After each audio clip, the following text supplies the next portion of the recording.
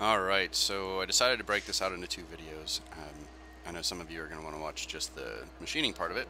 So let's take a look at the machining process for this fixture. Now, I didn't record everything. I didn't record any of the bottom side operations. I didn't record my spotting and drilling operations in here. But I think you guys get the point. So what I did in the cam, I actually decided to try the 3D adaptive strategy because, frankly, I was playing around with all kinds of things, and I was like, you know what, let's just try this. And in one fell swoop, I was able to get all of the roughing done. I was really surprised. It worked out very well. So I'm just using it's an IMCO 3/8 end mill, 3-flute end mill. I'm running at 10,000 RPM, and I want to say I was running at 56 inches a minute, if I remember right, 60 inches a minute. But I'll have to go back and look at that. So the first thing it's doing is it roughed out one of the slots, then it's roughing out the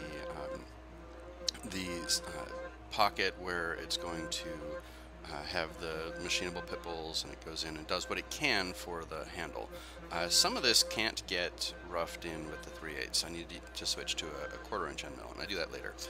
So let's just sit back and enjoy the show for a little bit. I'll come back in when I've got something more to say.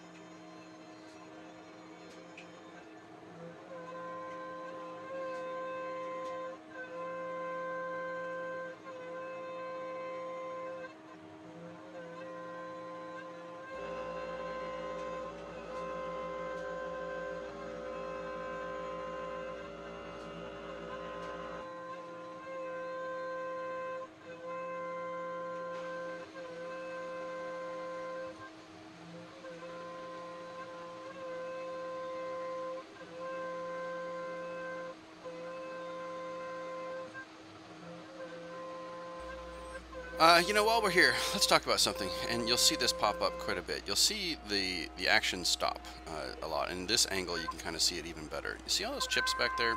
I'm actually running into issues with chip compaction, so especially as I'm doing a lot of these longer operations. I guess you can't really see it so much from this angle, but the chips end up on the y-axis, the rear side of the y-axis weight covers, and they end up packing over time. You see I've got nice small chips here, but they end up building up, and then it impedes in the motion that I'm having, and it's actually gotten to a point where it has destroyed my y-axis way cover back there, and it would throw an error. Right? It would lose its position, throw an error.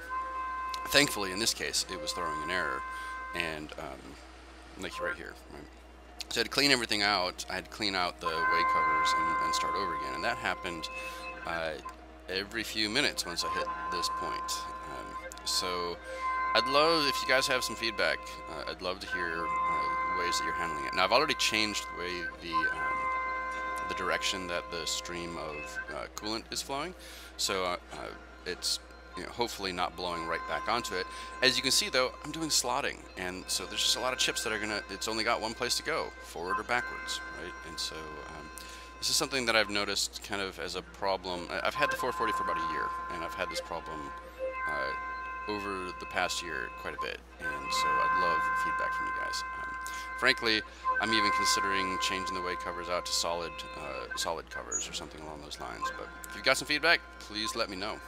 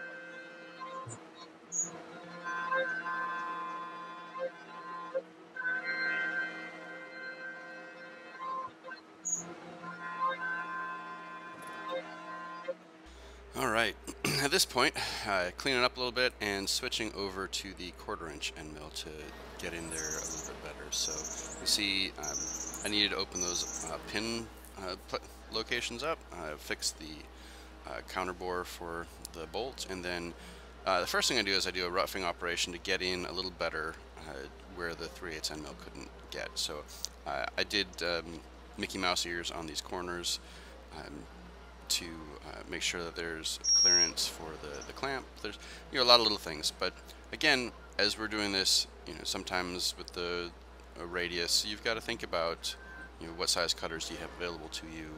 When I did the design, I specifically made sure that the 1/4 inch cutter could get in. I think I want to say I did a minimum radius of a 3/8, or no, I'm sorry, 300 thousandths. So the 1/4 inch could get in there and do what we needed to do. So at this point, it's basically just sit back and let it run. And that's what I liked most about doing it this way, was in using that 3D adaptive. I did restrict it to just a certain area, but the 3D adaptive was nice. I could just basically put in one tool and walk away for 10 minutes and let it do its thing. If I didn't say this before, all of this is recorded at, or is being played back at four times speed. So it does look like it's moving a little fast, but that's because it is definitely moving faster than real time. Not that it was moving slowly, but again, I had things dialed down a little bit so I could click and walk away from it. Now obviously there were some mistakes made, but we talked about that in the other video.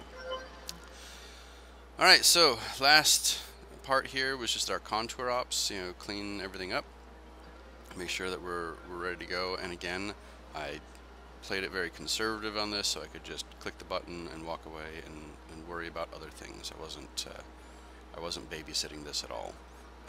The only issues that I really ran into was the issues with the chip compaction. Right? You can kind of see on that back side where the way cover has it's gotten destroyed now. That accordion cover is not working. It's broken at this point. I've got to replace that, and the Z. You can see the Z cover sagging as well. So both of those need to get replaced. Once these contours were done, we came in, did the contours for the actual handle itself, and then that's what we're doing here. We're cleaning up the handle locations. And then we are ready to get it deburred.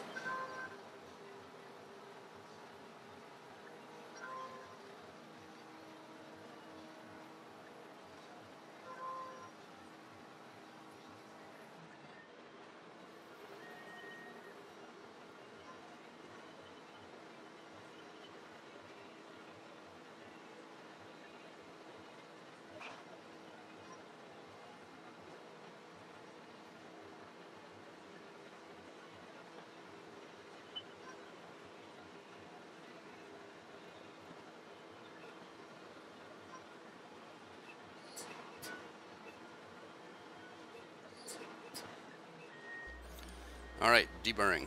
1/4 inch, 90-degree, 2-flute, Lakeshore carbide end mill, 10,000 RPM, 50 inches a minute.